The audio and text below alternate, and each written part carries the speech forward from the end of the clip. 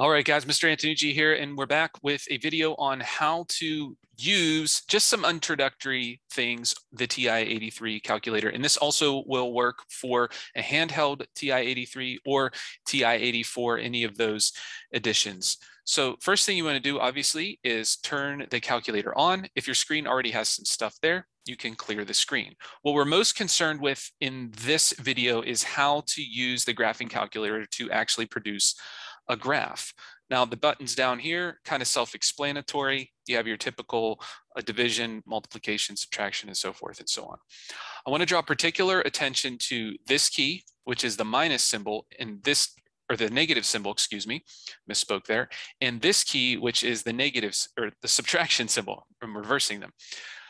It is very important that you are clear on which one you're using. Notice how they come up differently. The negative symbol is a little bit higher and shorter, and the minus symbol is a little bit lower and longer.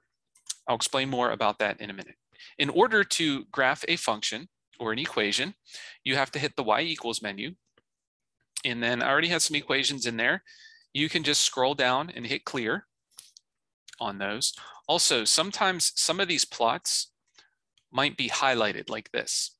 We use that in statistics whenever we're plotting scatter plots and bar graphs and those kinds of things. You want to make sure those are off because sometimes those will mess up your graph. Even if you've entered everything correctly in the equations and the window settings are all right, if you have something in plots, it could throw it off. So all you do is push the up arrow, highlight this, hit enter, and then it should unhighlight it. And that will turn it off, so to speak.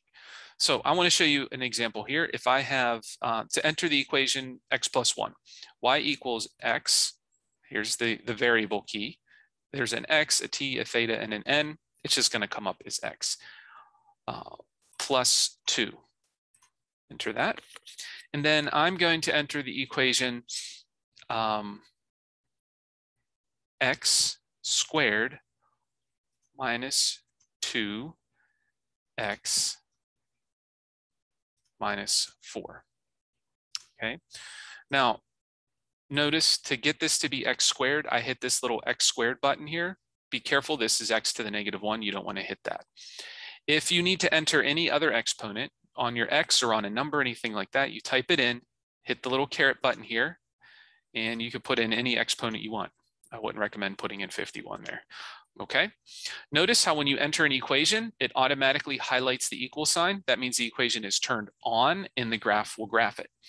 Now, you might be tempted to hit graph, but before you hit graph, I want you to do something first. I want you to hit zoom and then scroll down to number 6. What this does is tells the calculator, if you hit enter now, it will graph the equation in a standard viewing window that goes from -10 to +10 on the x and y axes.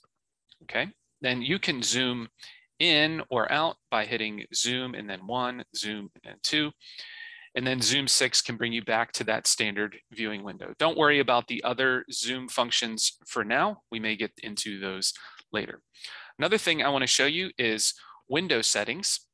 So this, you can manually force the window to be whatever you want it to be. So if I hit -20, enter 20, this is going to automatically adjust the x-axis to go from -20 to 20 instead of -10 to 10. Okay, notice how the x-axis is a little bit wider and it changed the way the graphs look. Okay. Now, once you do that, if you want to go back to the original viewing window, you would just hit zoom 6. Takes you back to the original viewing window. Now, if I go back to window and I put minus here accidentally instead of 10, or excuse me, instead of negative, it's going to say there's an error.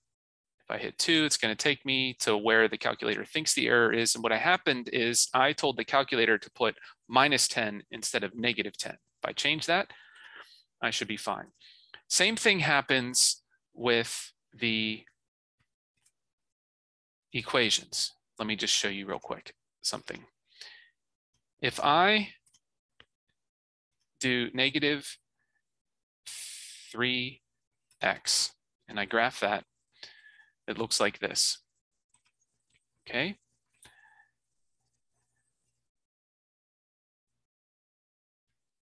If I do x minus 3 like this,